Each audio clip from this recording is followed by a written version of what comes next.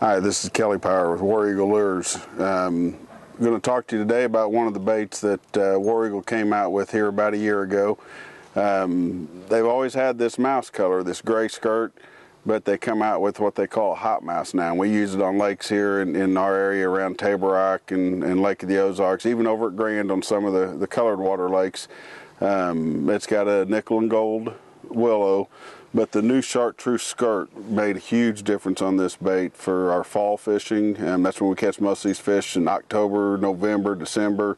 Once these fish move up shallow, you can now take that great mouse color and use it with that chartreuse on there, and it is a phenomenal fish catching bait. We take this thing and burn it, 20-pound test line, big stick, but just burn it around shallow cover and off some of these rocky points.